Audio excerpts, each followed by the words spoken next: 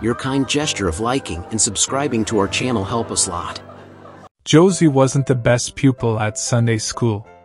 She often fell asleep, and one day while she was sleeping, the teacher asked her a question. Who is the creator of the universe? Joe was sitting next to Josie and decided to poke her with a pin to wake her up. Josie jumped and yelled, God Almighty! The teacher congratulated her. A little later the teacher asked her another question. Tell me, who is our Lord and Savior? Joe poked Josie again and she yelled out, Jesus Christ! The teacher congratulated her again. Later on the teacher asked, What did Eve say to Adam after their 26th child? Joe poked Josie again and she shouted, If you stick that thing in me again, I'll snap it in half and stick it up your ass.